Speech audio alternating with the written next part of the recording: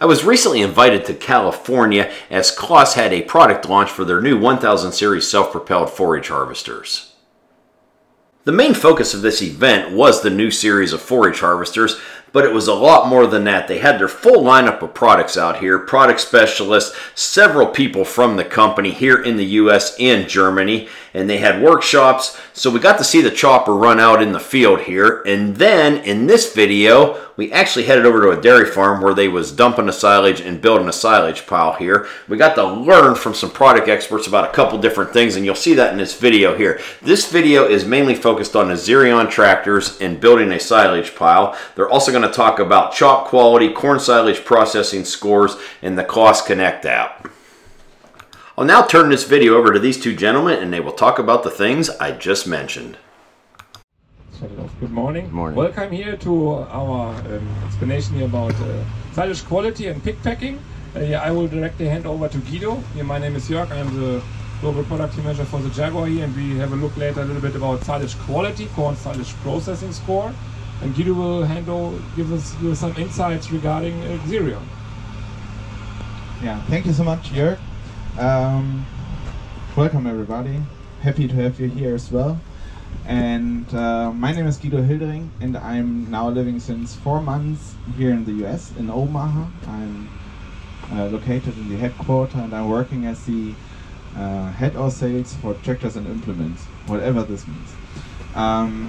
So we are willing to get more business done together with you, with our tractors, with our overall machine part and product family that we are going to offer to you now and in the future. And this is why we developed the Xerion 12, as it's shown here, several years ago for the North American market. You see here a wheeled version, but we have as well the Terra Truck version, so a tracked version with the triangle track, which is looking like the ones from competition, but it's an own development out of our own house back in Paderborn in Germany, where we have done as well the development for the Terra Truck versions you might know on our combines and as well on our forage harvesters.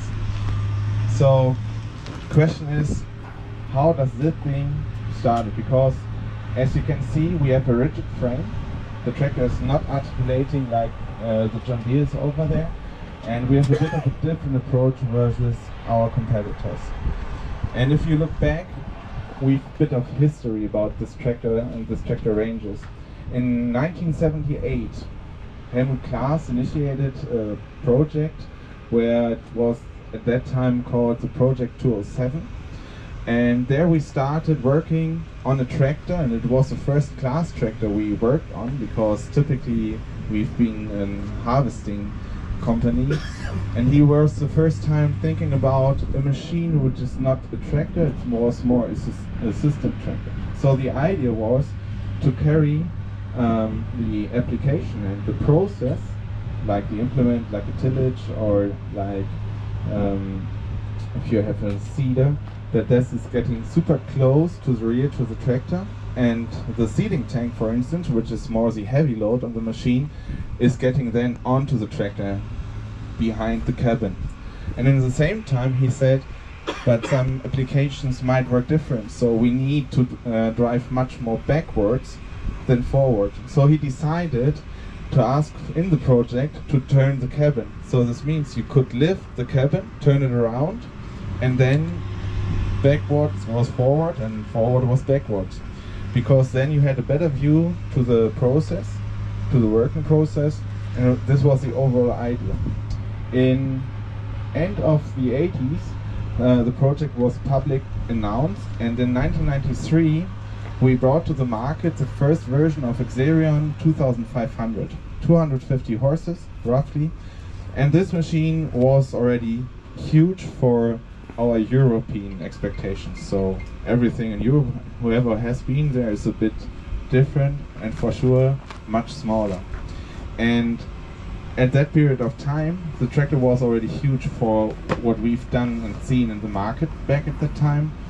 And the tractor was continued developed, but he decided as well to not just throw the machines into the market and then let's have a look what's going to happen. They decided in 4 years to just bring into the market 80 units. To listen and to learn, to understand from you, from our customers, what is really the need behind.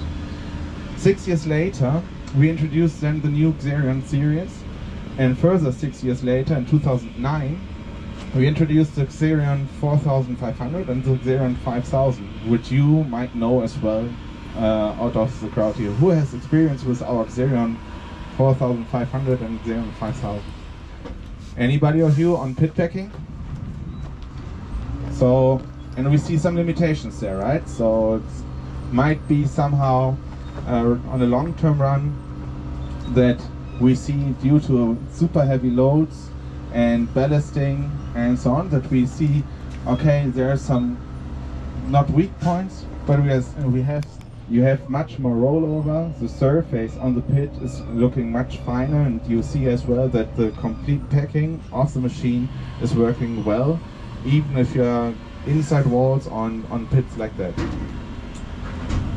Where Helmut Claas and the company was ever consistent is our CVT approach. So all tractors that you can buy from us are working with CVTs, because we see a lot of advantages, and you will see the same here on the pit.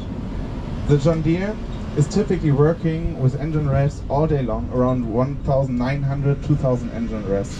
Power shift, you do not know when to shift, and even on heavy load it's not super easy to just shift, because then you see, okay, the tractor might get stalled.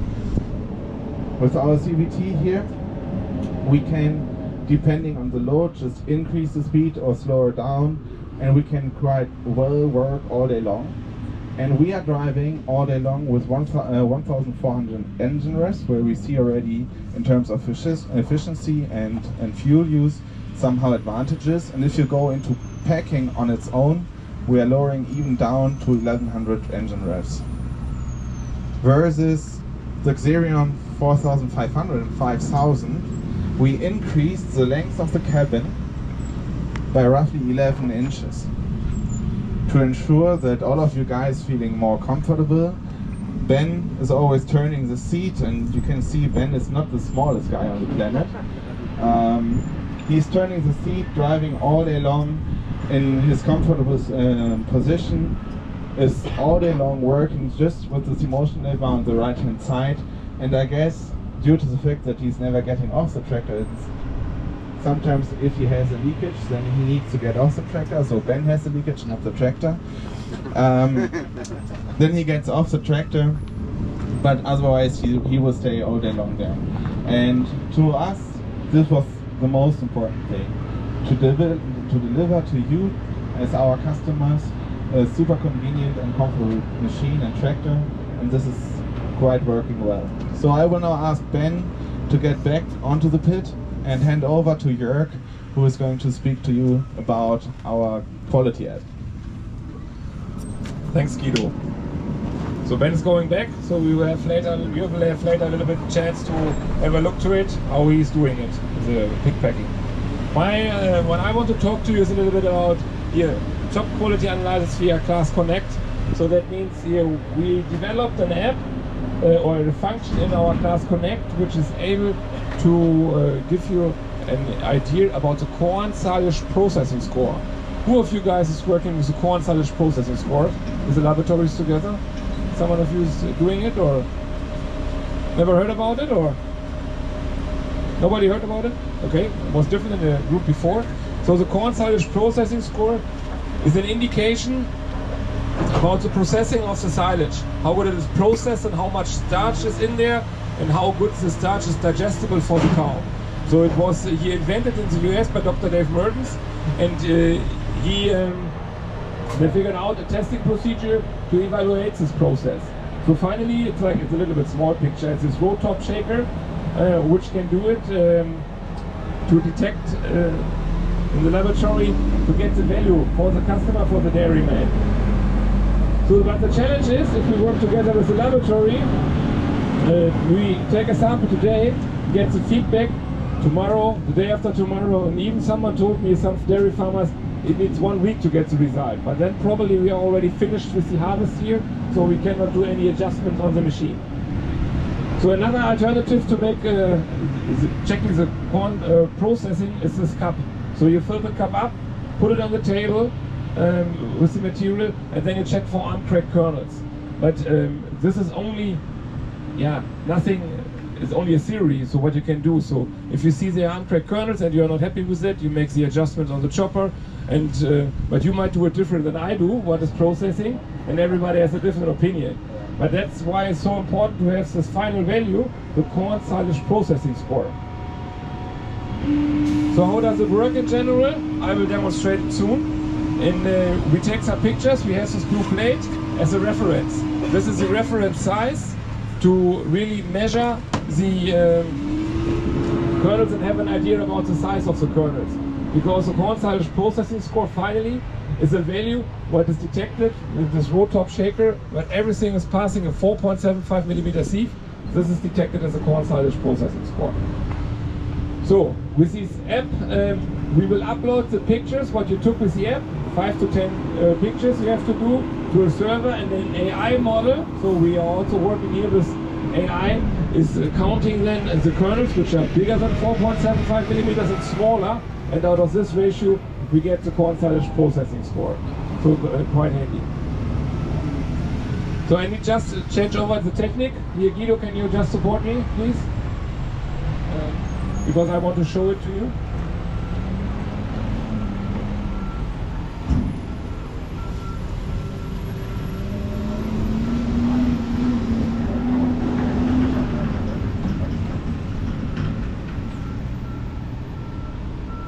So I got the Claas Connect app in here, so with the machines which are working right now.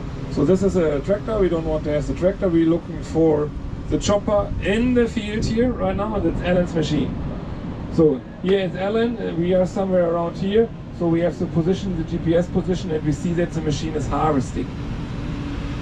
To set up this procedure, we go to Optimize, Shop Quality Analyze, and add a new analyze. So now, I hope you can see that.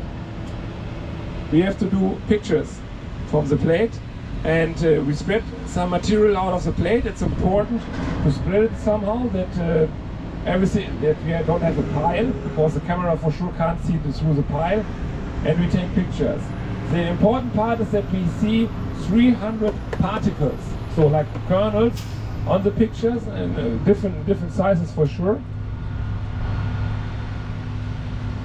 Thanks, Guido. The second one. Can you take a little bit more, please?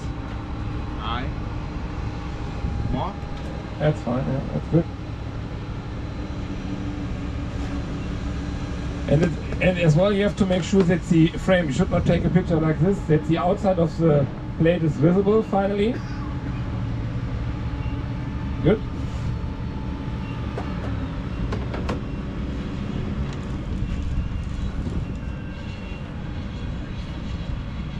One more, please. I just want to make sure that the calculation is working. With the 300 particles. So that's it. Take over. So now I got the pictures visible here. So what you can see, and then you can select or deselect if you might not like a picture. So I go on upload images. So what's your name? So for Randy. What is that again? Randy. Randy. Yeah, perfect. So put in Randy. So Randy will buy this app here. Yep. And then here we can create the analysis, finish analysis, and now we have to wait a little bit. I leave it here open and give you a little bit more explanation, especially what it should be. In general, what we see here on the bottom is the levels of the corn silage processing score. So the idea is get a value about more than 70%, because the 70% then is, the developers or the inventors say that's a good quality for the cows. But honestly, what we expect now and what we see even from the fields, is that dairy farmers are expecting more. They want to have crushed all kernels that the cow gets the most value out of it. But this is always a little bit of compromise between the dairy guy and between the contracting guy, the custom harvester. Everybody has a little bit different approach. So what you can expect now from this app, from the value, is you get a value, you get a number, a figure, and this figure could variate. So as an example here we did with the same picture 3 tests, and even in this we see that there's a variation from 80 to 73% in terms of the corn silage processing score. And this is really normal, and this is also okay, because we see the same if we evaluate with laboratories, because we did in general thousands of samples to train this AI model to that, and we did also some comparisons with the laboratories. And I want to point out a dedicated one. There was 66% measured with the app, so with the mobile phone, and we sent multiple subsamples to 2 different laboratories. And how did it end up finally? So a variation from 58 to 73%. Even the laboratories are not that precise on this spot value. There's also a kind of variation, but everything is better than the cup with the kernels here, because this does not mean anything.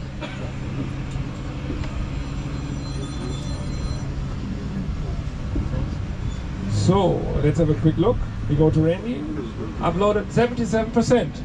That's quite good, a quite good value to share with you. So very positive. We can continue with this adjustment of the machine. So what could be the use case here for the dairy guy? For sure to control the contractor that is doing a proper job. From the contractor it could be the idea, or from the custom harvester could be the idea to make sure, dear customer, dear dairy guy, I will give you the commitment to deliver always more than 75% more CSPS, corn silage processing score, but for this I have to ask for a little bit more money. So this could be the other way. Here, everybody who wants quality needs to pay for quality finally, and that is the goal here, and that's a quite good tool to use this tool here for doing this.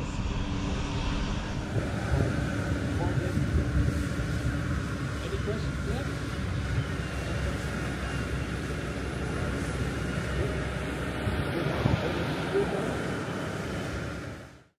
They also had another workshop where they talked about the Claas Connect in CMOS, so we got to learn how this can help you if you have Claas equipment as far as machine and farm management.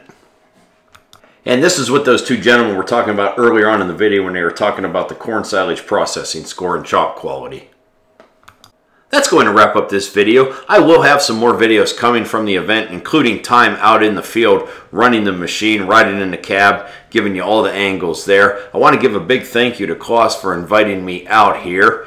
And if you would, go down there, hit that like button, feel free to leave a comment. If you're new to my channel, I would appreciate it if you would hit that subscribe button. And if you want to see more of what I'm doing, you can follow me along on Instagram, Facebook, and TikTok at Farmhand Mike. As always, thank you for watching, and I'll catch you on the next video.